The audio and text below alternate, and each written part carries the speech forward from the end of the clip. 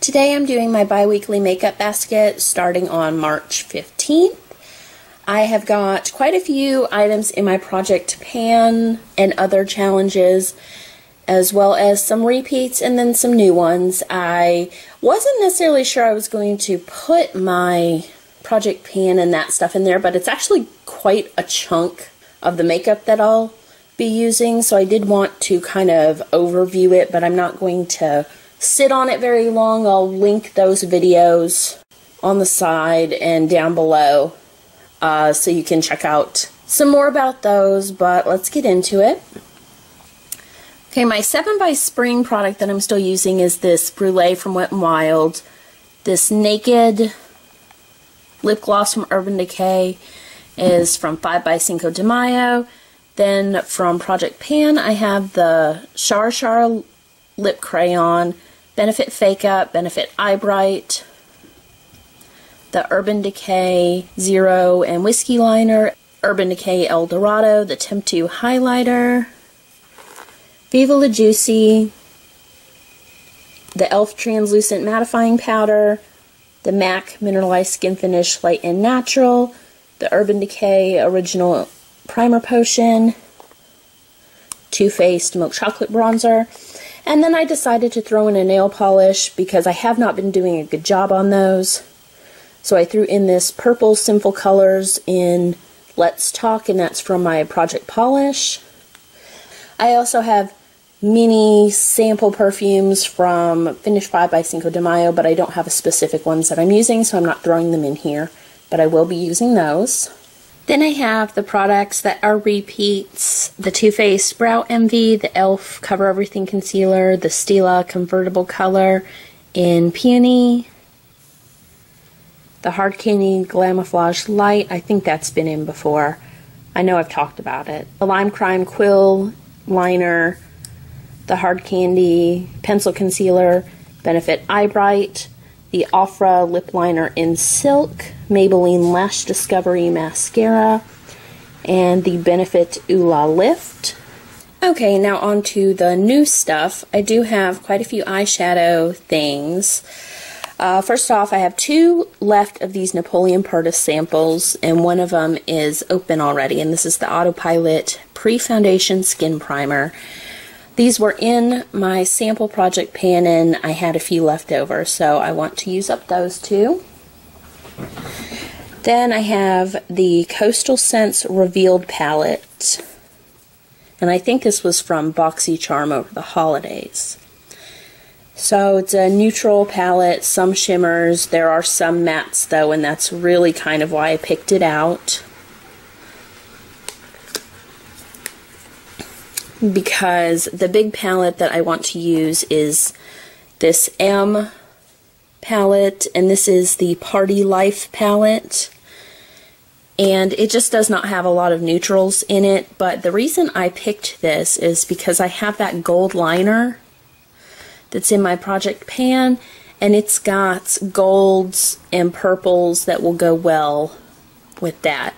It also does have blushes right here, and then these 2 little ones on each side are lip products. So it's got a whole array in this palette. But I did pull out this little case and put single eyeshadows in there.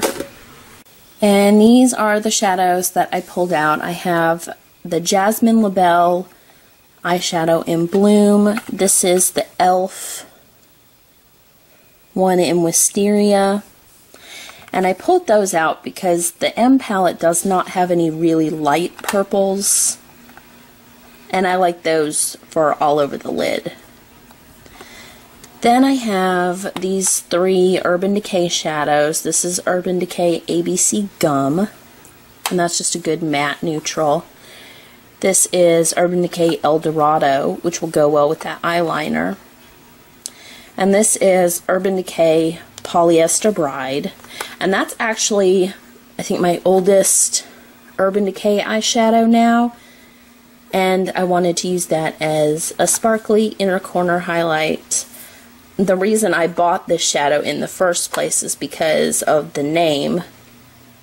I love that Liz Phair song, Polyester Bride, and that's why I actually bought that. But that is my oldest Urban Decay shadow, so I do want to try to get some use out of that.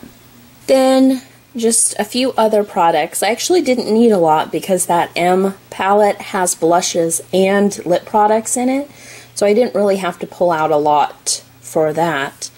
But I have the Benefit They're Real mascara, and I've had this for a really long time. I've just never opened it, so hopefully it is still good.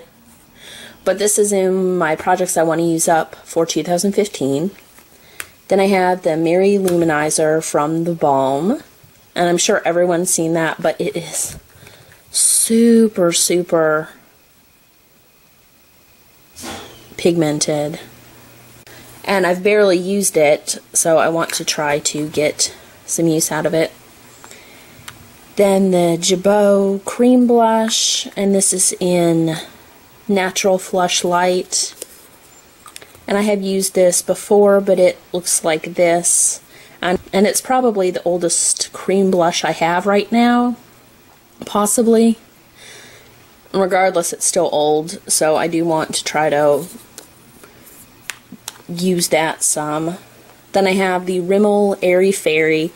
I don't love this because I think it's a little frosty, but it will go good with the lip liner and the gloss that I have. And then I have the NYX Wonder Pencil.